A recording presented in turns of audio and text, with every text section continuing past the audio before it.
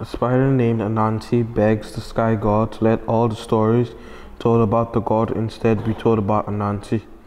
The sky god agrees, but only if Anansi brings him a swarm of bees, a python, and a leopard. Anansi agrees and goes home to think.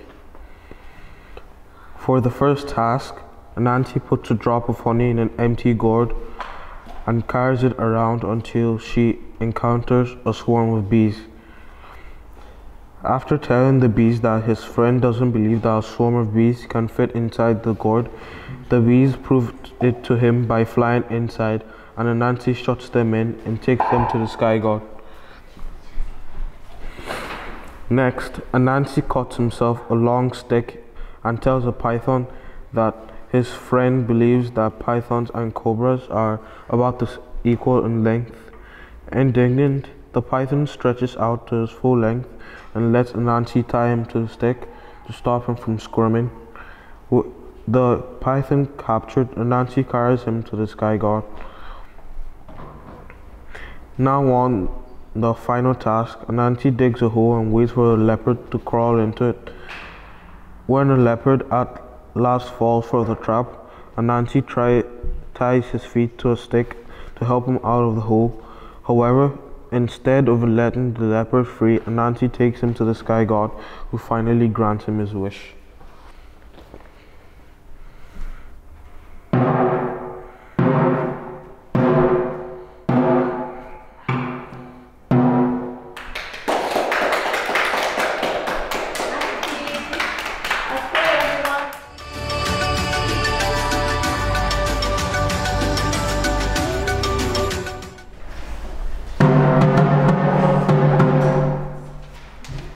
Once upon a time, there was 3 brothers married to 3 beautiful wives who lived in now what's northern Albania.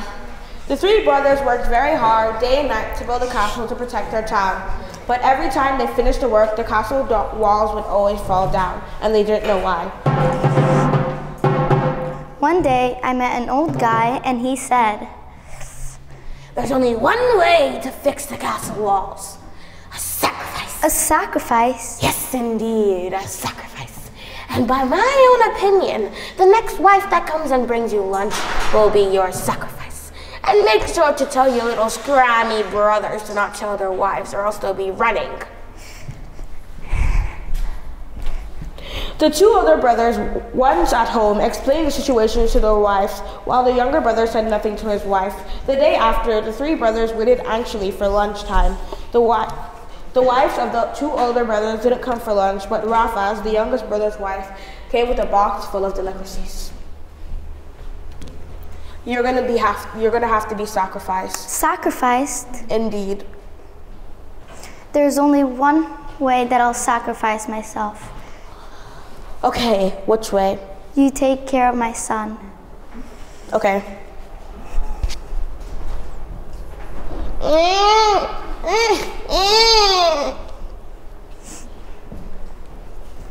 I'll miss you.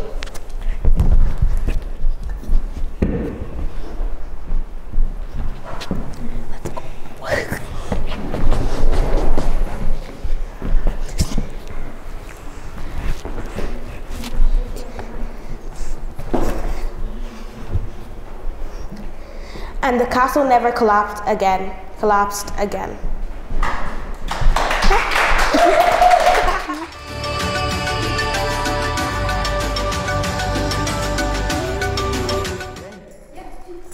This is the story of Finn Mikol.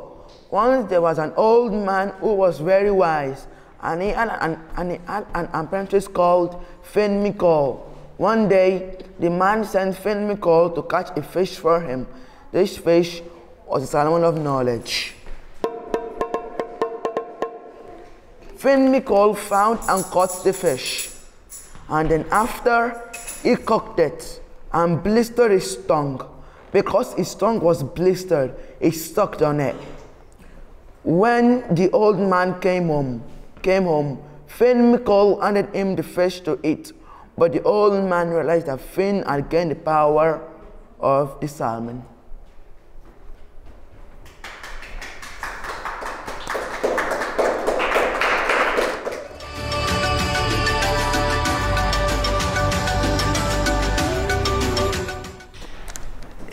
This is the story of the ghost of Donegal. A girl called Rue was driving in an apple grove with her boyfriend, and they crashed and died. Now she's a ghost. People nowadays say when they are driving on the orchard, they see her on the side of the road, and she disappears. When they stop and they keep driving, and she's in the back seat, and when they look behind, she's gone. The end.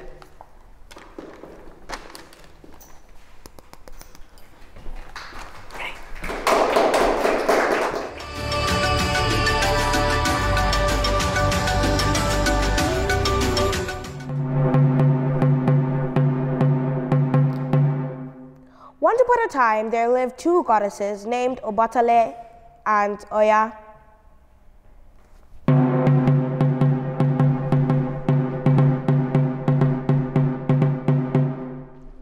Oya is better known as Oya Lassin, which means mother of nine. The Dekuri told Obatala to be the husband of Yama.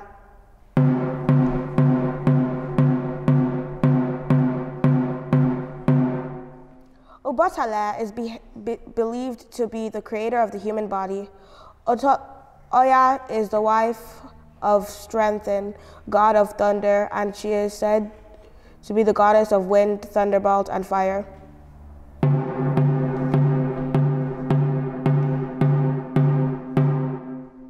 She is said to have powers that can transform a gentle breeze into a raging hurricane.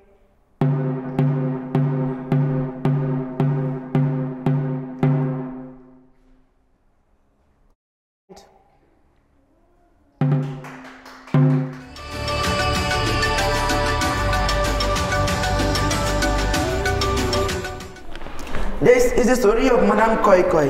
Madame Koi Koi is mainly known for hunting school premises with activities ranging from opening school door, singing, whistling.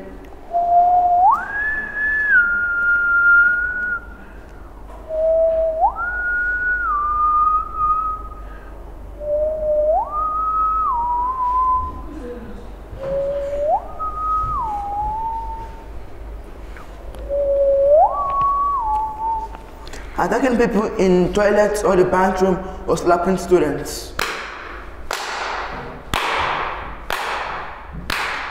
Her presence is always accompanied by her footsteps. She may also be invisible save for her heels.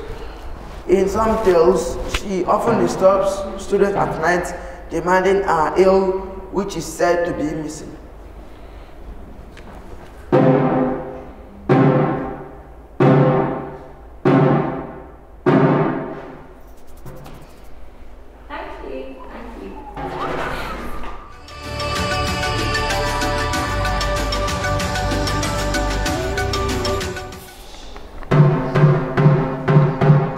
Moremi Ajesoro was a legendary Yoruba queen who lived in the 12th century. She has her own statue in Ife, Osun State. I am Moremi. I am married to Oremi, and I am a Yoruba queen. Ile-Ife was at war with the fearsome people known as the Forest People. Lots of their native people were being enslaved. The people were furious but didn't have the means to defend themselves. To save her people, she made a pledge to the river spirits as a mirror. She surrendered herself to the forest people, and because she was so beautiful, and thanks to the help of the river spirits, the king made her his wife. I pressured them into telling me all their secrets, and escaped back to Ife to tell my people about their secrets.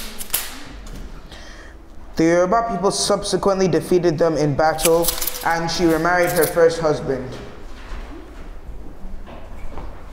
I helped you, so it's your time to sacrifice your son. Please, I'll sacrifice anything else. Don't make me Sacrifice him now.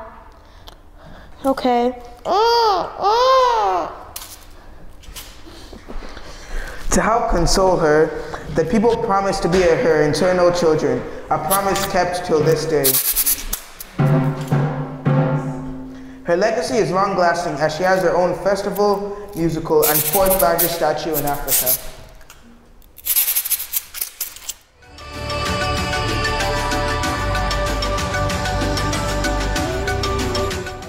Welcome to the Cruinniú Show. Today we have a special guest here, the god of lightning and thunder, Shango. Everyone give him a round of applause.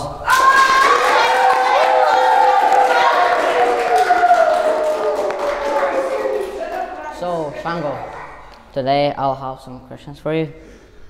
What is your super strength, your superhuman super strength? I have a level 100 class super strength that I use in battle. Pretty cool, pretty cool.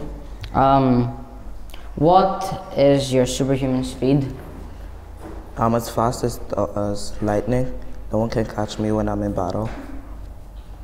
What is your superhuman agility? I have great balance and I'm very agile and I fight in battle. Right. What is the master axe wielder? It's my double-faced axe that I use to, as a weapon when I'm fighting. Cool. Oshe Shango possesses a double-headed war axe called Oshe.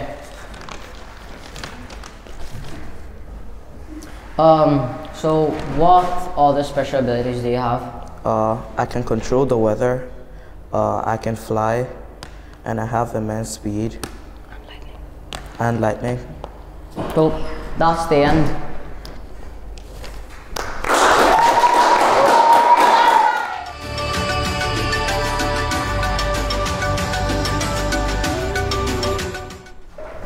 Cruinniú. He is the Albanian national hero, the highest that an Albanian can have. He is a symbol of bravery, loyalty, wisdom, and conviction of the Albanian nation. He was an army general. Arben unconquered by the Ottoman army for 25 years, was protecting the freedom of his mother, and he fought 30 battles and lost the only one due to reason by his closest people. Sarswin Bergen died in the last battle, which was the only one he lost. The end.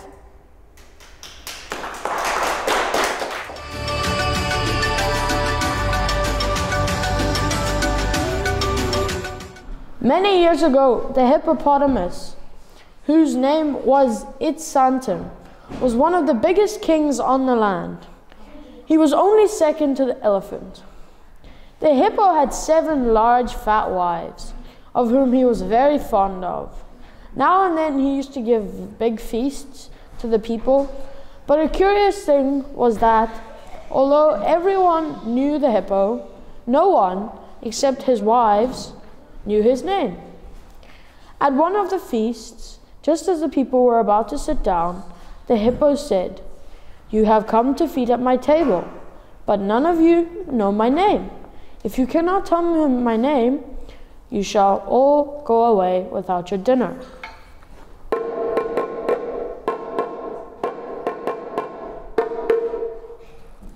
As they could not guess his name, they all had to go away and leave all the good food and tombo behind.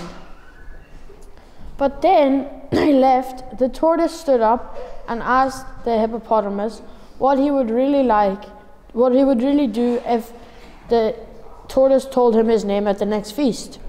So the hippo replied that he would be ashamed of himself and his whole family would have to leave the land and for future dwell in the water. Now it was a custom for the hippo and his 7 wives to go down every morning to wash in the river and have a drink. Of this custom the tortoise was aware. The hippo used to walk first, and the 7 wives followed.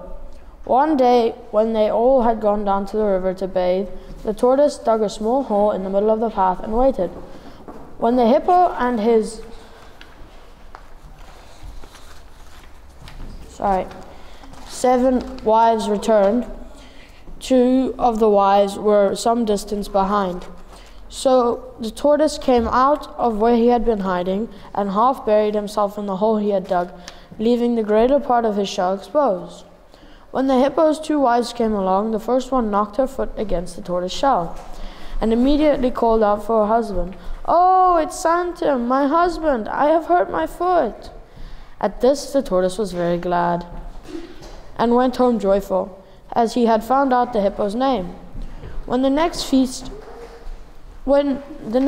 was given by the hippo, he made the same condition about his name, and the tortoise got up and said, "You promise you will not kill me if I tell you your name?" And the hippo promised. The tortoise shouted as loud as he could, "Your name is Itsantum," at which a cheer went up from all the people, and then they sat down to their dinner.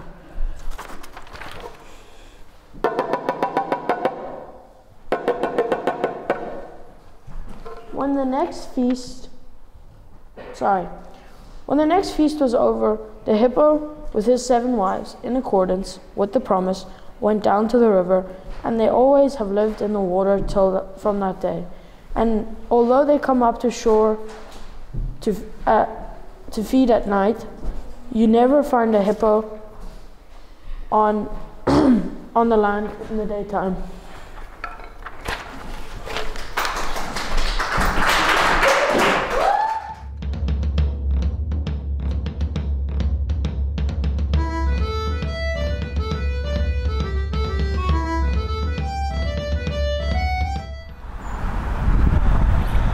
Hello, my name is Donegal, and I attended this meeting. I liked it. It was very nice. I learned a lot of things about different cultures. They were very cool. I talked about Cruinniú. It is a famous Irish legend. I liked it as well. Thank you.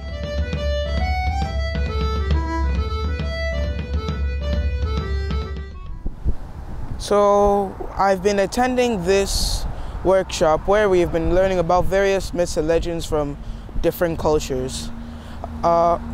It's been a very enjoyable experience, and I've learned about lots of different people and their beliefs. Sometimes the myths and legends can overlap and have some similarities between all the cultures.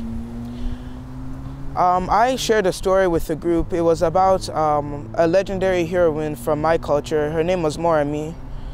She fought in a battle and she used espionage to help her country win.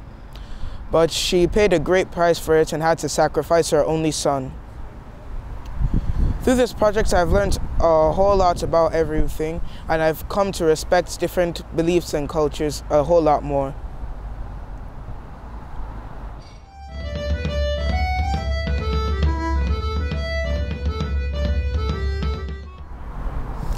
So today I'll tell you about what I learned yesterday. Yesterday I learned about myths and legends from a bunch of different cultures. I learned about a school teacher who lost her son and came back to haunt the people who took her son from her. I learned about a ghost who died in an apple orchard and haunted people who drove through the apple orchard. I learned about a hippopotamus who threw great feasts, and every so often he would ask them to tell him his name, and if they couldn't, he would kick them out. And a very clever tortoise made one of his wives stub their toe and call for their husband, and he banished the hippo to the river and everyone got to eat free. I learned about a castle that was structurally not too good, so they had to add improvements, and there was 3 people building it, and whoever's wife brought them lunch next was going to die, and her bones were going to be used as building foundation for the castle.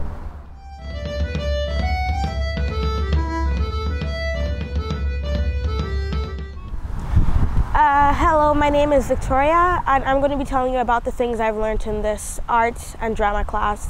I've learned about how diverse stories, legends, and myths could be, and I've learned about cultures and places and all different countries, and it was just super fun.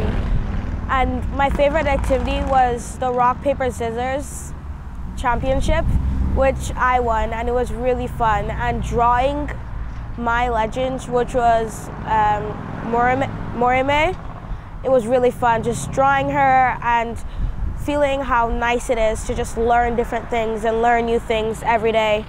And my friends, which are there as well, I made new friends and I got to know people while I was here, as well as learning about different cultures and how diverse places could be.